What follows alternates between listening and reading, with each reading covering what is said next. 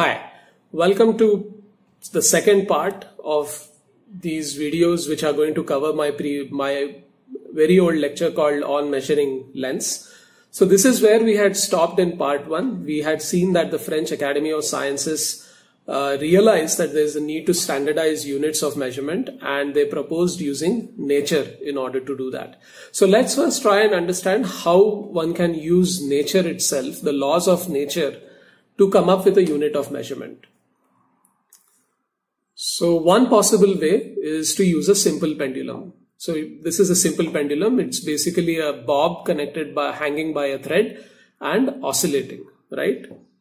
Now, if you know your physics, you can easily show that the time period, that is the time taken for one full oscillation, is given by a formula which is 2 pi root L by G, where L is the length of the simple pendulum and G is what we call acceleration due to gravity. So when you throw an object, the Earth's gravitational force accelerates that object, and that is a constant at any given place.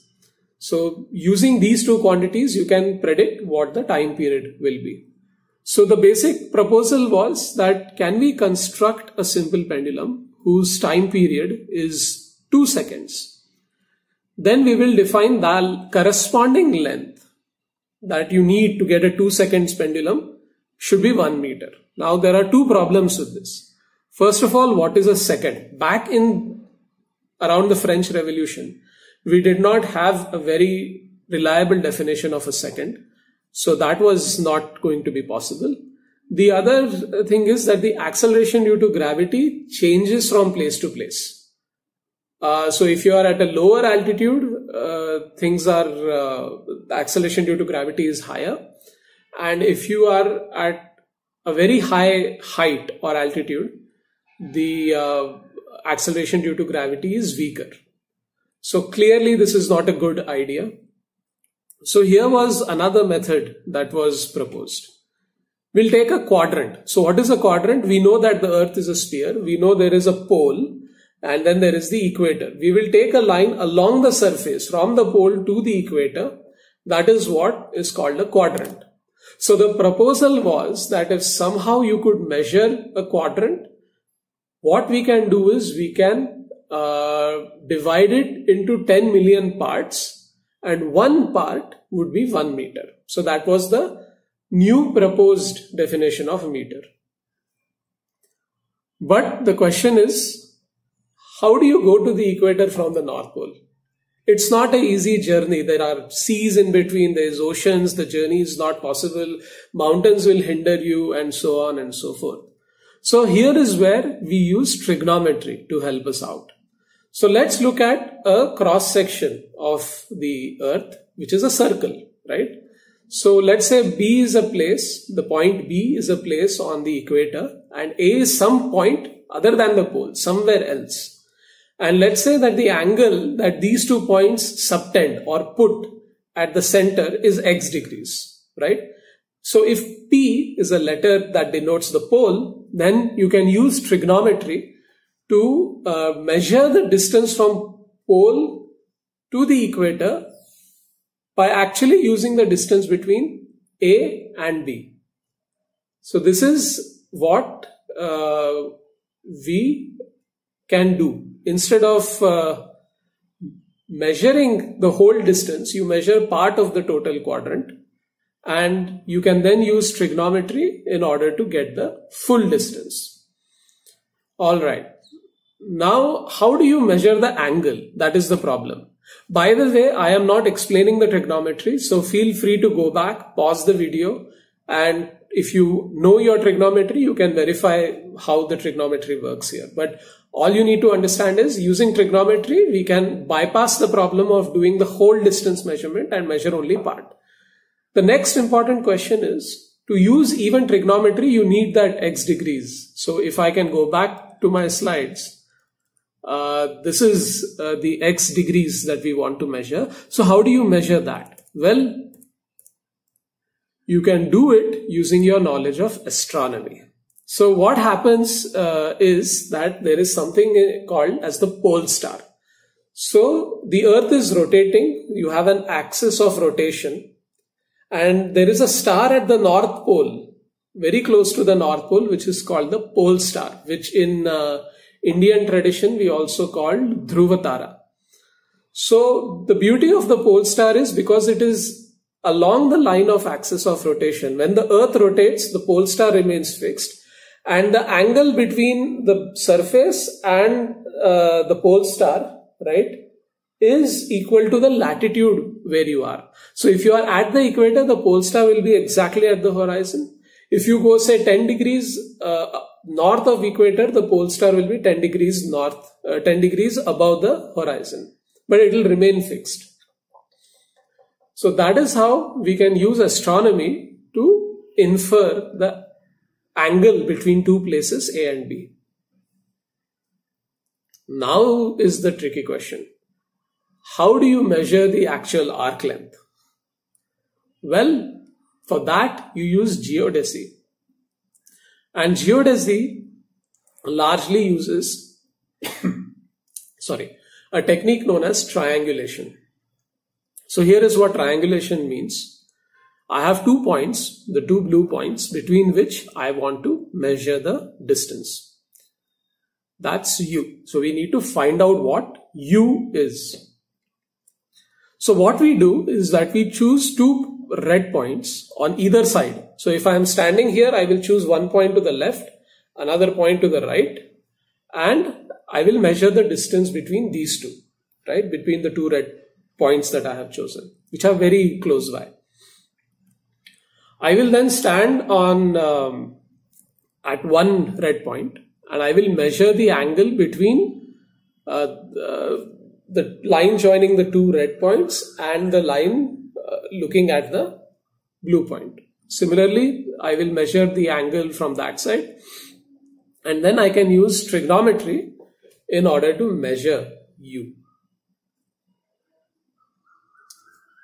Now remember, depending on how small the angle you can measure, there is only a certain distance up to which you can measure using triangulation. If you want to measure a very large distance, like what was needed for the measurement of a quadrant or a part of the quadrant, you need to construct multiple triangles. So you need to find 2 points, construct a triangle, measure the distance, go to the next point, find another point, measure, create a system of triangles, and then move forward. And that is exactly what was done. So here is a map of Europe. On the northmost point, you can see Dunkirk. The southernmost point is Montserrat, Barcelona. It's not perfectly clear. And what is shown in this map is a system of triangles that was painfully constructed to measure the distance along the green line, which is what the quadrant that was chosen in order to define eventually the meter. And this particular green line is known as the Delambre-Mechain meridian. This is named after these 2 people, Jean-Baptiste Joseph Delambre and Pierre Mechain. These were the 2 gentlemen who used this painful triangulation method, constructed a system of triangles, and managed to measure the part of the quadrant needed to define the meter. This is a Borda's repeating circle, which is basically an instrument used to measure the angles. And based on the measurements of Delambre and Mechain, the newly founded Bureau of International Measurements created a platinum bar. Okay? The platinum bar is defined as 1 meter. Okay? But there are problems with this bar. First of all, the bar can get eroded because you see it's made of a material. The material can interact with oxygen and other gases and it can corrode. Or even in the process of moving it from place to place, removing it, it can get wear and tear and it will get eroded. The other is that as the temperature changes, the length of the bar also changes because of what we call thermal expansion. So people said, okay, let us decide that we are going to use the bar at 0 degrees Celsius and only that is defined as a meter. The next thing they proposed was to lock up that bar in a chamber, and so that no gas could interact with it and very minimal interaction happens. Now this is where metallurgy comes in. People realize that instead of using a platinum bar, you can actually create a bar which is a mixture of platinum and iridium. And the other important thing that they did is that after constructing a very lengthy bar, they put 2 marks on it. And it is the distance between these 2 marks that is a meter. Okay?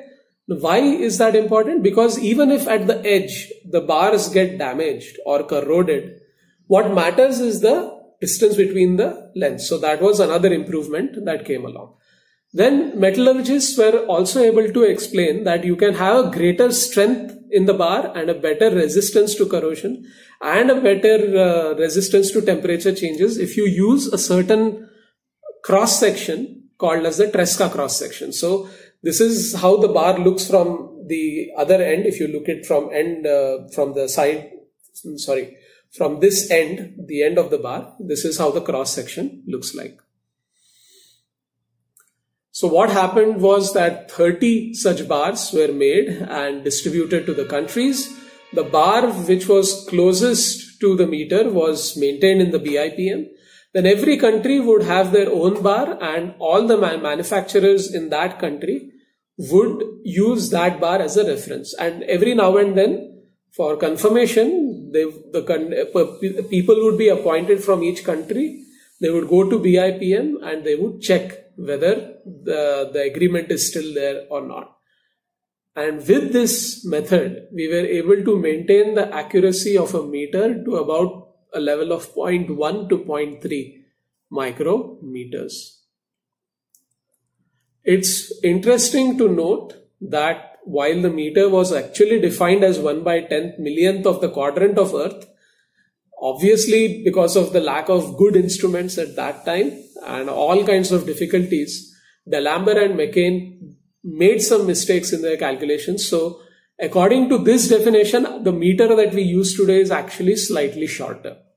But it doesn't matter. What matters is that the definition of meter remains same throughout the world. That is more important than it being exactly equal to 1/10 millionth of a quadrant. And the other important thing is that the Earth is not a perfect sphere. So because of the forces that are created by virtue of rotation, there is an effect called flattening that takes place. So at the poles, the Earth is actually slightly flat and it's actually very close to a sphere near the equator. And therefore, trigonometry will not give the perfect answers. If you assume a perfect sphere, you will have to make some corrections. And you can get a full understanding of this entire story if you actually see this book known as The Measure of All Things by Ken Alder. Very nice book which documents the entire history of what I just explained. Okay, so the meter that we use today is not defined as I just explained it to you. And but that we will see in the third part, because we need some more concepts in order to understand how the modern meter is defined. So I'll see you in part 3 of the series of videos on measuring lengths. Thank you.